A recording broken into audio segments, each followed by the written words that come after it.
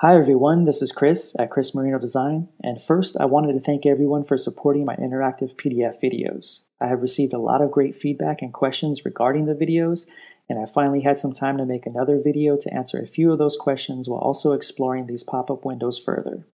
In this video, we will explore a rollover pop-up window, we will add a photo to a pop-up window, and we will also add a hyperlink to a pop-up window, which will allow a user to navigate to a web page outside of the PDF. I will be starting from where the previous videos ended, so if you haven't had a chance to view the previous two videos, the links are in the description below. Once you complete those videos, you should have something similar to what is on my screen to work with. Alright, let's get to it. Alright, we'll start with this first pop-up window since it's already been created. And I want to copy and paste this pop-up window to make things faster. So I want to lock this text box, and then go to the next page, lock the text box there, and I'm just going to highlight all the pop-up window elements, copy, and paste them to the next page. Now this is going to be the rollover pop-up window, and all I really need to change, since I copied and pasted the first pop-up window, I just need to change the actions with the phone icon. So on event, I'm going to switch this to rollover, or on rollover. And I need to add some actions to the on rollover.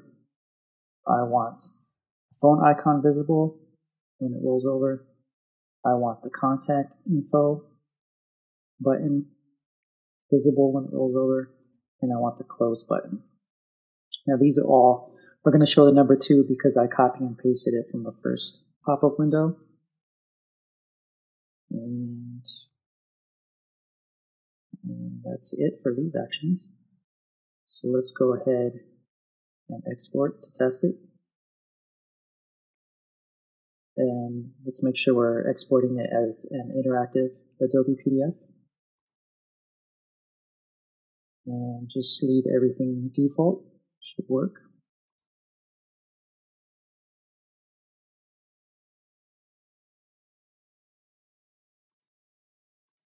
And now, so on this document, page 2, we have the first pop-up window that needs to be activated by a click.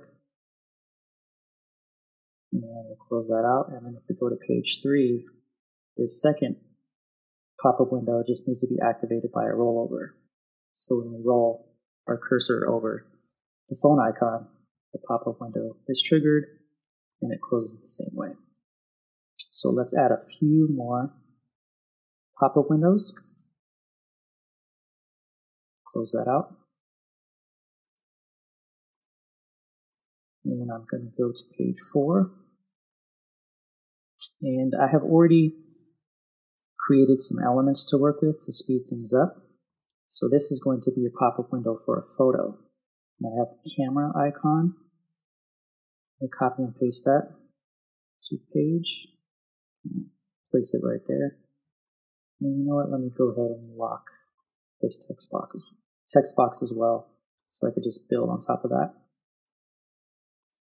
And I want to make sure the camera icon and the circle design is grouped. And I'm going to copy and paste my photo graphic as well. And I want to make sure all these elements are grouped, so I'm going to Command G all these elements. And place the photo box next to the camera icon. Now you can make this photo as large as you want, but I'm just going to keep it this size for now. And I want to copy and paste the close button. Command G to make sure those elements are grouped. And I'm just going to place the close button right there. Now let's set some actions for these buttons. Actually, we need to create these buttons first. You always want to create all your buttons prior to assigning actions.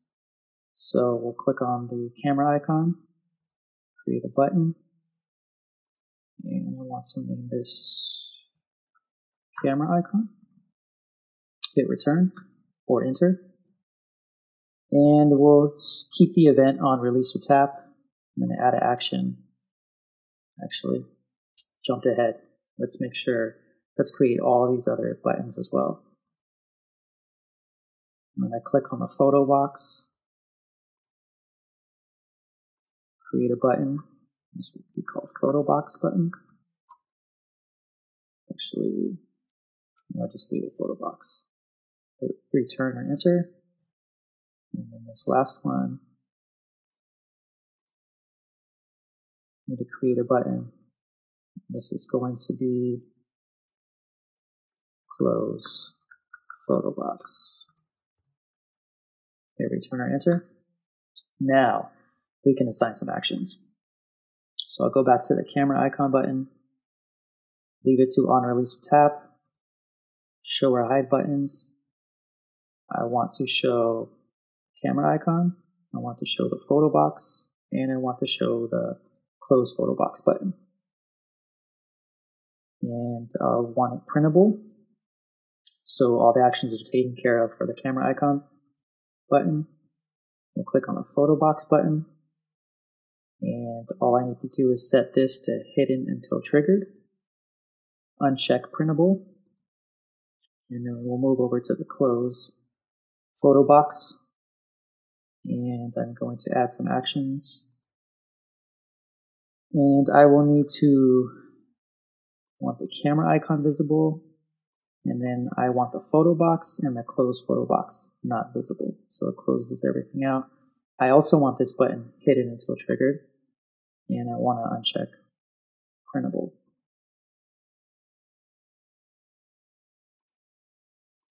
All right, let's export this and see if everything worked out. I'm going to leave the file name the same. Make sure it's Adobe PDF Interactive. Replace the old file. Export everything.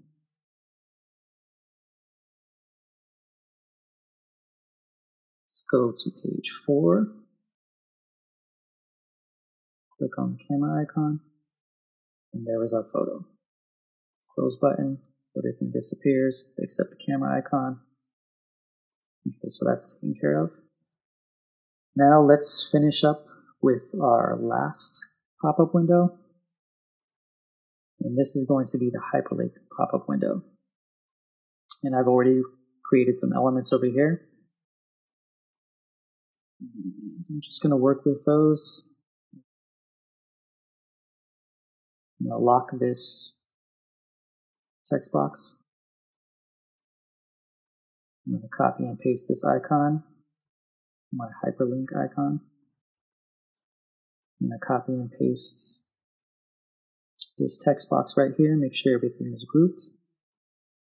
Place it next to the hyperlink icon. And then I want to copy and paste close box. Make sure all those elements are grouped. Place it above. So the graphic right here. Now, we need to add one more element for the hyperlink text box. I'm sorry, the hyperlink pop-up window.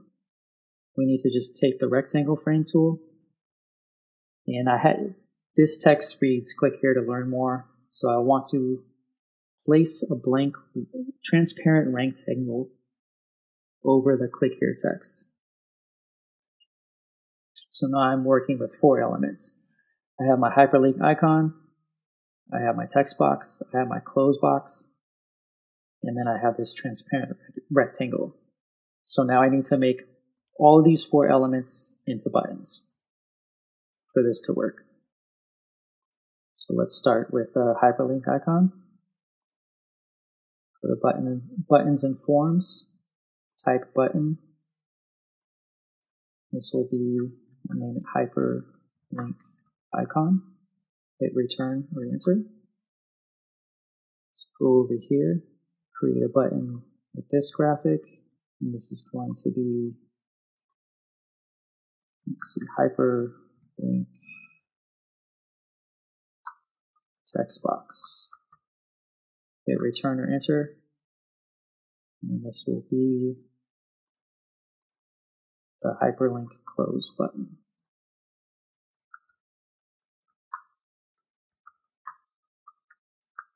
Hit return or enter.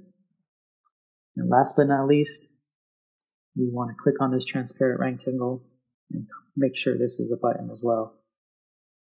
And we are going to name this Hyperlink URL. Hit return or enter. Now let's set the actions for these buttons. Click back on the hyperlink icon. On release or tap, I'm going to show or hide buttons. And I want to make sure the hyperlink icon is visible, the hyperlink text box is visible, the hyperlink close button is visible, and the hyperlink URL box is visible. I'll leave hidden until trigger blank. Printable checked is fine. Move over to the hyperlink text box. And this is just going to be set hidden until triggered. And I want to uncheck printable. Now let's move to this close button. I want to add some actions. And when I hit the close button, I just want to make sure the hyperlink icon is visible and nothing else is visible. And I want this button to also be hidden until triggered. And I want to uncheck printable. And then we have this hyperlink URL that we need to send somewhere when a user clicks on it. So under actions, we're actually going to choose go to URL. And let's send this to adobe.com. Hit enter or return. And we also want this button hidden until triggered, and we'll uncheck printable. Now in this URL space, you can use any website you want. I'm just using adobe.com for this example. And that should do it. Let's go ahead and export this PDF again. I'll leave it the same name and replace the old file. Export.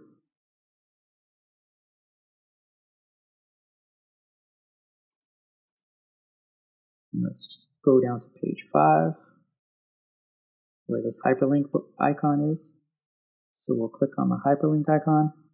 Our button pops up. And if we click on the click here, it's going to take us outside of the PDF, which is exactly what we want. The security warning will pop up, but just hit allow. And it'll take us to adobe.com. So if we go back to our PDF, let's close this out. Let's go back to page 2. We have our original pop-up window that needs to be clicked on. The next page, we have our hover, or I should say our rollover pop-up window. The following page, we have our photo pop-up window. And then the last page, we have our hyperlink pop-up window with an actual hyperlink above the text that takes us to our URL. And that's it. I hope you were able to pick up a few new techniques from this video. Thanks again for all of the support, and I'll see you next time.